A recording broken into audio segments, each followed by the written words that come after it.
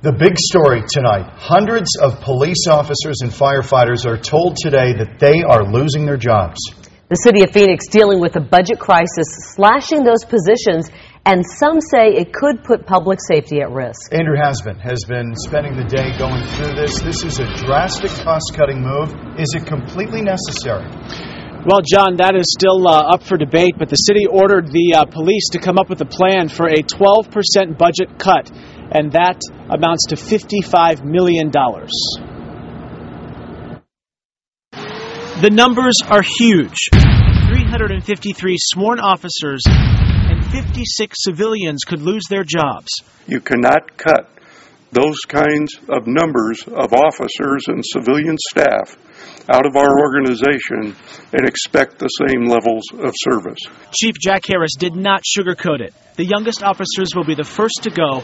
More senior officers and detectives may end up back on patrol. We're going to do our primary mission, which is responding to calls for service.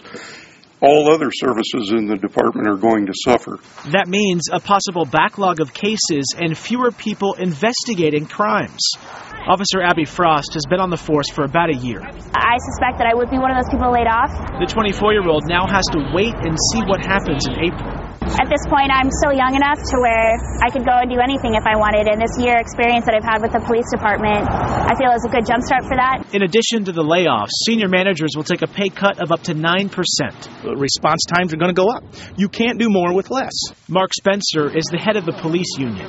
Our investigation division already is carrying a 40% vacancy rate. To take any more away is to cause serious problems. The chief stressed that this is just a proposal, a worst-case scenario cut. What the cut is going to be will be made after the mayor and city council receive the input of the community. Again, this is just a proposal. There will be a series of community meetings held between now and when the council votes on this in a few months. Ultimately, it will be the council's decision as to how much the police department will have to cut. Reporting live in downtown Phoenix, I'm Andrew Hasbin, Fox 10 News. And we're not just talking about Phoenix police here. Phoenix Fire will also have to make some big cuts as well. Fire Chief Bob Kahn says his department may have to let go of 144 firefighters. We don't know if the department is considering shutting down any fire stations yet.